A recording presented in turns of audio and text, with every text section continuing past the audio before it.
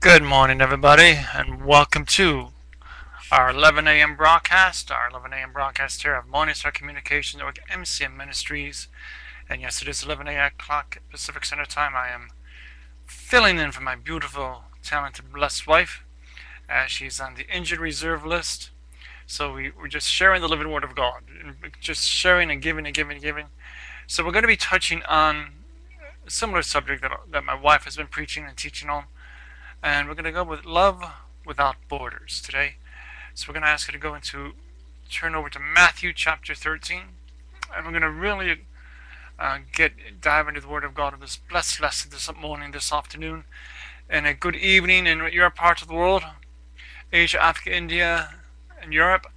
And just really focus on this end of your day with your family, your loved ones, and just really praying together, praying ceaselessly, enjoying the fellowship of the company of the saints. And again, we're right based here in Los Angeles, California. We are 501c3 certified church here in the United States. So let's get right on with the lesson. Let's go before the throne of God and pray. Dear Jesus, we thank you for your time, the loving truth of this morning, this afternoon, this evening. Wherever the blessed brother or sister is hearing this word of God, may they go and proclaim this message. May go and proclaim the living Word of God. May go and proclaim that this is our championship season. There is no off season during the championship season, because we go and spread the living Word of God. We lift up our prayers and repentance to you, O God, so you can pour new mercies upon this day. We lift up the cry unto you that we want to know ever so more every day, better than we knew you yesterday, so you can pour down all the wisdom and discernment with us and upon us.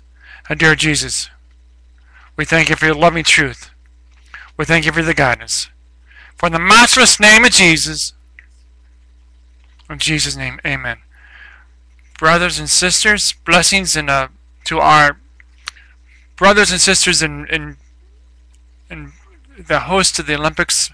My wife has asked me to share that she thoroughly was blessed and well organized plans, and just thank you for such a wonderful, entertaining time. That's from my wife. And let's get right into our lesson.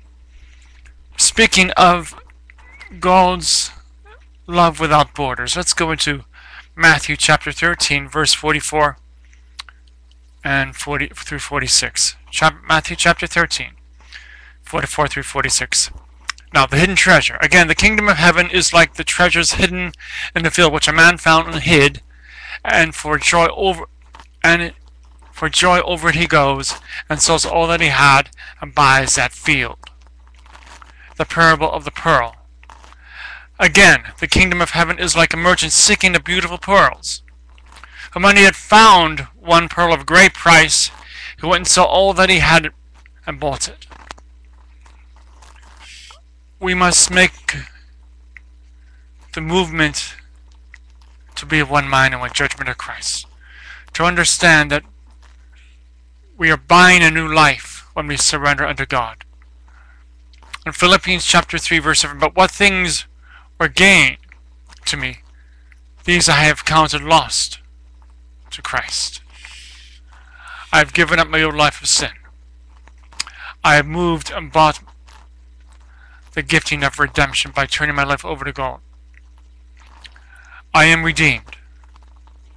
We are focusing on our reality of our redemption with God. We are redeemed. We're not when we grow up, we'll be redeemed. We are redeemed now.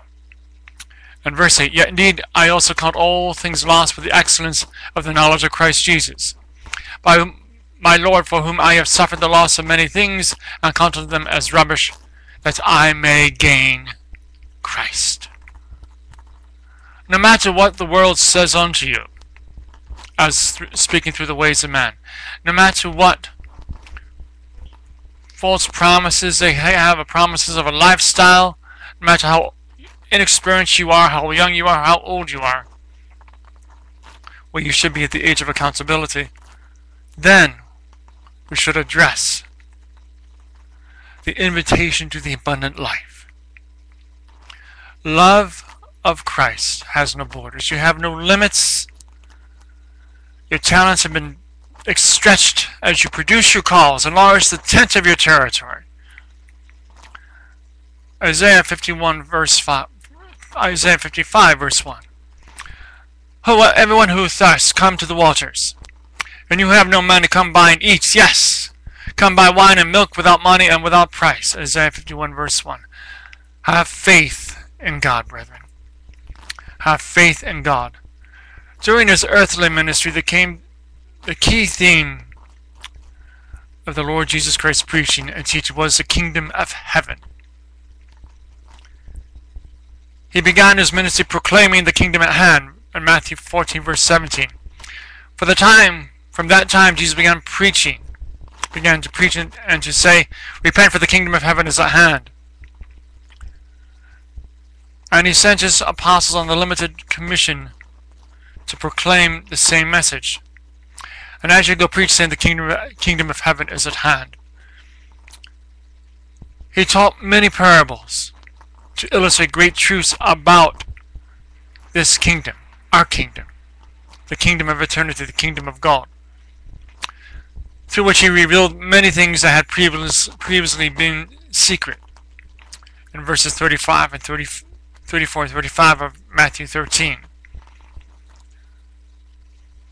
All these things spoke Jesus to the multitude in the parables, and without a parable he did not speak to them, that it might be fulfilled which was spoken by the prophet, saying, I will open my mouth in parables. I will utter things kept secret from the foundation of the world. In Psalms chapter 78 verse 2. I will open my mouth in a parable. I will utter dark sayings of old. Ephesians chapter 3 verse 9. And to make all see what is the fellowship of the mystery which from the beginning of the ages has been hidden in God, who created all things through Jesus Christ. We give unto you, God, much thanks and love, the beautiful truth, the beautiful love that you have brought for us, given to us, as we lift up our thanks and prayers to you, O God. Jesus illustrated the kingdom to be of beyond the definition of great value. So great that one who stumbles upon it sells all to obtain it. So great that one searching for it sells all to buy it. I've known new Christians who were healed from afflictions that they were told they'd be dead. Or, in my wife's case, could never walk. My wife just looked at the doctor and said, laughed. I rebuke you in the name of Jesus was one of the quotes. And we go into our life by giving financial offerings to ministry like ours and to churches and organizations that the Lord has brought before us, physically and spiritually brought before us. And as we give our financial seeds to this ministry, God blesses you with provisions. God blesses you with plans. God just doesn't leave you hanging out there. Yes, we will be tempted, deceived. We will ask all kinds of promises by the ways of man. We move into this time of great love. We move into this endless value of the rhythm of truth. For the truth does set us all free. The truth does give us to the elegance and the eloquence of the Lord Jesus Christ. In this time together, this morning, this evening, I wish to address several questions that have been brought up in some of the lessons that my wife and I have taught. What is this kingdom? Why is it considered to be of such great value? Is it really worth it? What will it cost us? Let's begin to really nosedive into our lesson today. God's kingship, rule or recognized sovereignty, the term as used by the Jews, often stressed the idea or rule of dominion or geographical area surrounded by physical boundaries. But in this case, God has no boundaries. It is used this way by Jesus in Matthew 6 verse 10. Your kingdom come, your will be done. Thus, the kingdom of heaven would involve the rule of heaven in the hearts of man. We can rule earth through our hearts from the throne room of God. It is not a physical kingdom. John chapter 18 verse 36. My kingdom is not of this world. If my kingdom were of this world, my servants would fight so that I should be not delivered to the Jews, but now my kingdom is not from here, but one that is spiritual. Romans 14 verse 17. For the kingdom of God is not eating, drinking, but righteousness, peace, and joy in the Holy Spirit. It is visible. Manifestation today is the form of the Lord's church. For the church is that the community, brothers and sisters, of the souls in whose hearts God is recognized as sovereign. The church constitutes the kingdom of God on earth. Consider how the term church and kingdom were used interchangeably. Matthew 16 verse 18. And I also say to you that you are Peter, and on this rock I will build my church, and the gates of Hades shall not prevail against it. Comments made to those who were in the church. First Thessalonians chapter 2 verse 12, that you would walk worthy of God who calls you into his own kingdom and glory. First Colossians chapter 1 verse 13. He has delivered us from the power of darkness and conveyed us into the kingdom of heaven, kingdom of the Son of his love. The description of those in the church of Asia, found in Revelation chapter 1 verse 4, 6, and 9. It is a future element as well as a present one. Because the present time we change our life over to God. The present time the kingdom of heaven goes into the spirit of our hearts. We rule this earth with the kingdom of heaven living in that new heart. The future aspect is spoken by Jesus, Paul, and Peter, Matthew chapter 25 verse 34. Then the king will say to those on his right hand, come, you blessed of my Father, inherit the kingdom prepared for you from the foundation of the world. 1 Corinthians chapter 15 verse 50. Now, this I say, brethren, that flesh and blood cannot inherit the kingdom of God, nor does corruption inherit incorruption. In 2 Peter chapter 1 verse 10 and 11. Therefore, brethren, be even more diligent to make your call and election sure. For if you do these things, which you will never stumble, for so an entrance will be supplied to you abundantly into the everlasting kingdom of our Lord and Savior, Christ. Amen, brothers and sisters. We stress the heavenly kingdom to deliver us from every evil work, every darkness, every bondage that is trying to hold us back, every confusion, every distraction. Dear Lord, place us the loving truth of your guidance and your message around us all day long. 2 Timothy chapter 4 verse 18. And the Lord will deliver me from every evil work and preserve me for his heavenly kingdom. To him be glory forever and ever. Amen. It is found wherever the sovereignty of God is accepted in the hearts of men. That's the kingdom. It is a spiritual kingdom for God who rules in the hearts of men. And its outward manifestation today is the Lord's church. The rule of the kingdom of our God will be culminated with the coming of the Lord. It will be experienced only by those in the church who are submitting to God's will today, the now, the faith. I'm not putting a timestamp on God is coming back, but we can't afford to be like Jericho, who waited 40 years, before they were wiped out, and Rahab's home with a purple robe outside of where her window was the only physical place that was left untouched in Jericho. As this former harlot will help bring over Moses' spies, God's people became a great inheritance from the kingdom of God. She inherited great value, as you can right now, brothers and sisters, inherit great value of the loving truth of the Lord Jesus Christ. This is your time to come into the kingdom of God and experience the endless realm called eternity. You're on the road of grace. Let's go to the road straight and narrow. Romans 10:13. For whosoever shall call upon the name of the Lord shall be saved. Whosoever shall call upon the name of the Lord shall be saved. Whosoever, that's you. Let's call upon him together. Let's not hold back. Let's not have anything move around us or hate us. Let's love everybody who transgresses against us. Let's love all the aspirations of God's truth, for his truth shall set us what? Free. This is for those who don't know Christ,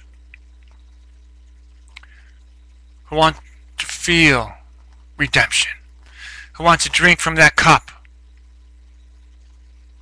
to drink of the waters of wisdom. We have not because we ask not. Oh, dear Lord, bless us with the abundance of your financial truth. Bless us with all the strength and confidence. Let us know, let us feel what the victory is. Turn this into the vision of the manifestation of your glory. Let us focus on the living word of God. Give us that strength to get into a Bible faith-based, Bible-believing church. For in Jesus' name, brothers and sisters, in Jesus' name, we seek the living Lord. Now, brothers and sisters, we seek the truth of the renewing of the minds. This time, right now, the faith shall set us all free. The truth and love will guide us into the now. Repeat this after me if you can. Dear God, I admit I am a sinner and I need your forgiveness. I believe that Jesus Christ died in my place, paying the penalty for my sins. I am willing right now to turn from myself and accept Jesus Christ as my personal Lord and Savior. I commit myself to you and ask you, O God, to send the Holy Spirit into my life and to make me the kind of person you have always wanted me to be.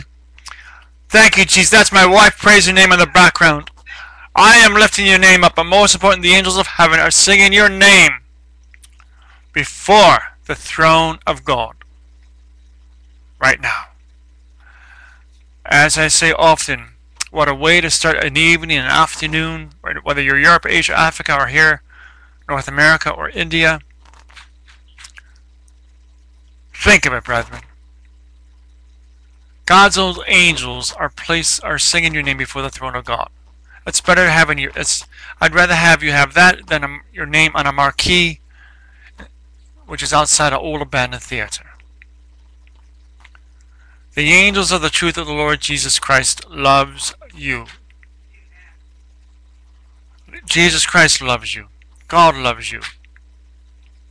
You have that hedge of protection around yourself now from the throne room of God.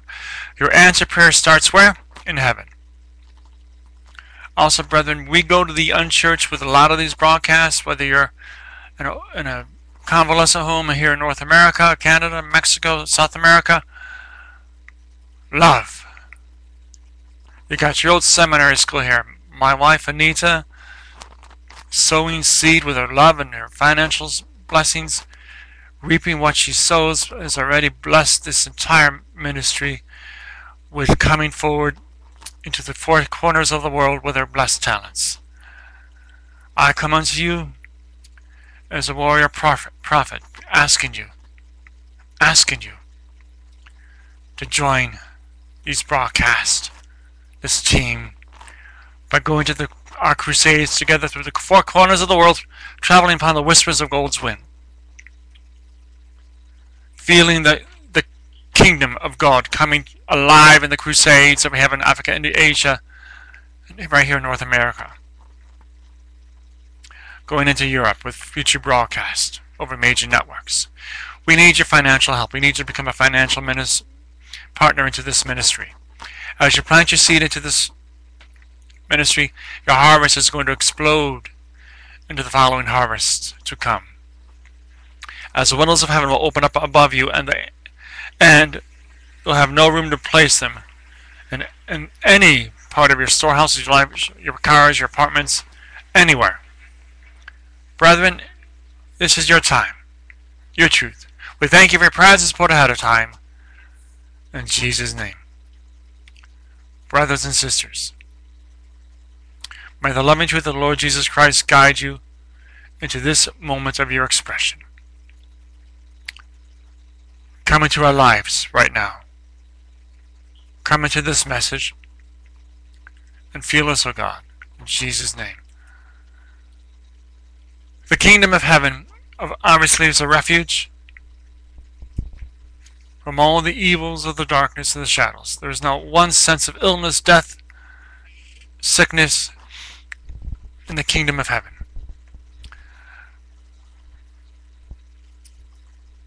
Outside of the kingdom is a kingdom of Satan. Under his influence, trapped by various sins, the kingdom of Christ, we find deliverance and refuge. Set free from sin to serve God. Romans 6, verse 17 and 18. But God be thanked that through you were slaves of sin, yet you obeyed from the heart that form of doctrine to which you were delivered, and having been set free from sin, you became slaves of righteousness. The robes of righteousness are all around you. All around you. In Jesus' name. God will not allow us to be tempted beyond our ability to bear. 1 Corinthians chapter 10, verse 12 and 13. Therefore let him who thinks he stands take heed lest he fall. No temptation has overtaken you, except such as is common to man, but God is faithful, who will not allow you to be tempted beyond what you be able. But with the temptation will also make the way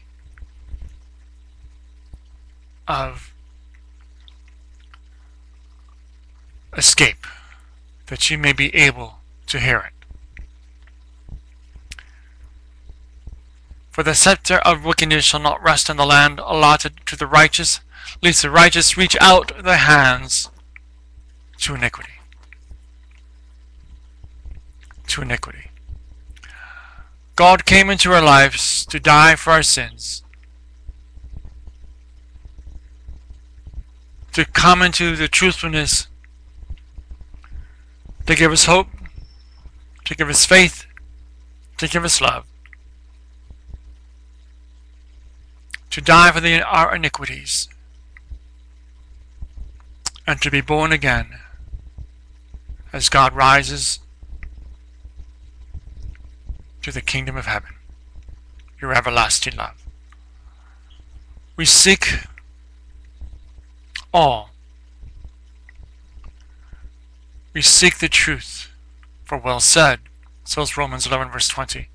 Because of unbelief they were broken off, and you stand by faith, not be haughty, but fear. You have no fear through the ways of men, in the direction of the ways of men. You just have only one fear, that's the fear of God. God created you, God created the universe, God created the earth. God should be able to take us all down when He wants, because we are of this sinful nature. But I stress again, choices are not predestined. But this is. Your goal is Matthew 6:13. Thine is the kingdom and the power and the glory, forever and ever. Matthew 7:7. Ask, seek, and find. Ask, seek, and find.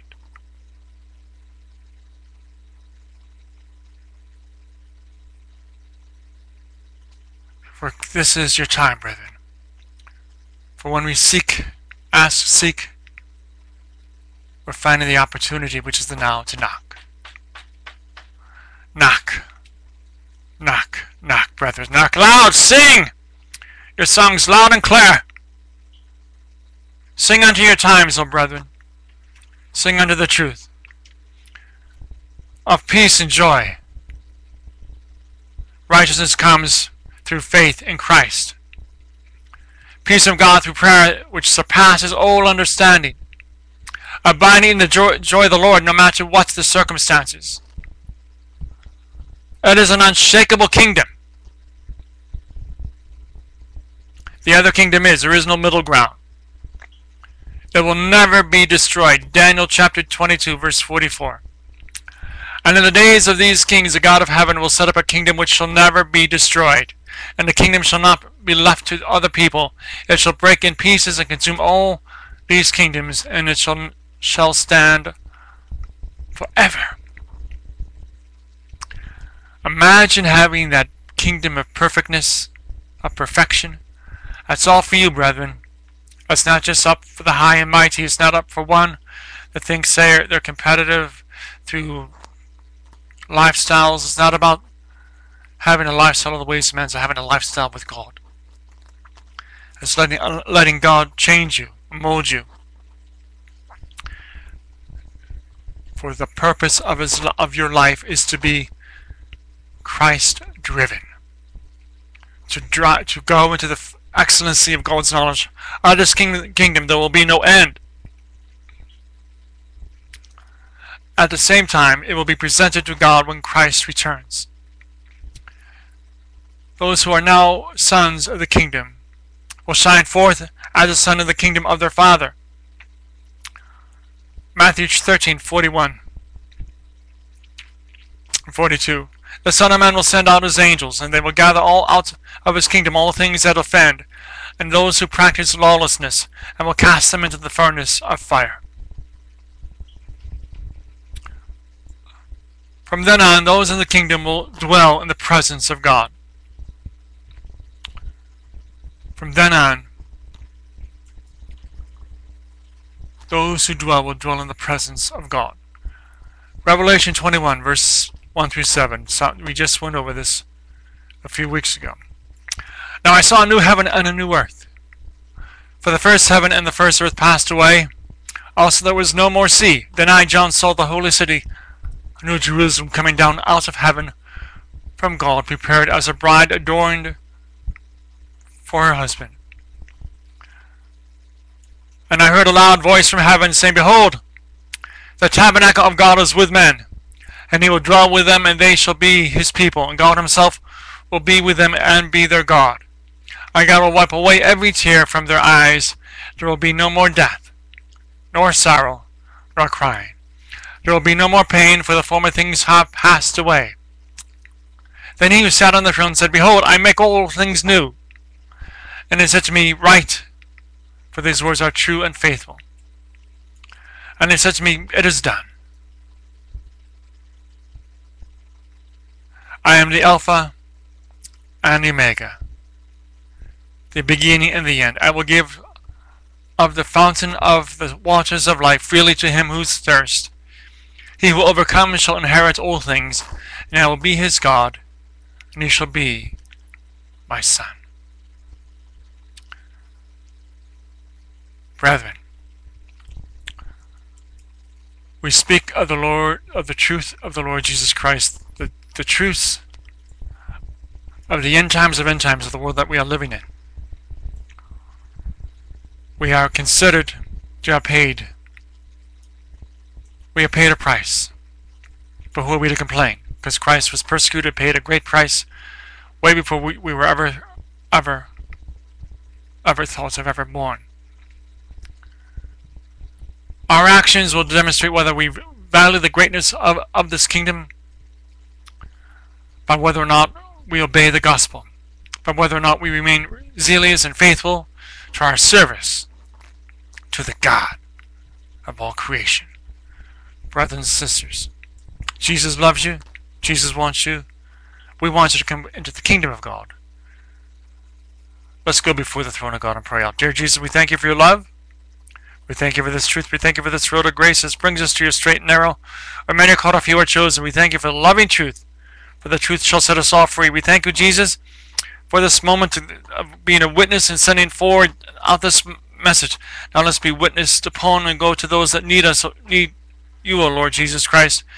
We lift up our prayers and thanks as you and repentance upon all, lifting up all those who need the forgiveness of the repentance of the prayers, as you pour your new mercies upon us on this day, this afternoon, this evening. And dear Jesus, we thank you all for the financial abundance of your message and your truth, for the truth has set us all free. In Jesus' name. Brethren, that does conclude our broadcast for this morning and this afternoon from North America. We thank you for your time. Until next time. Au revoir, adios, good day.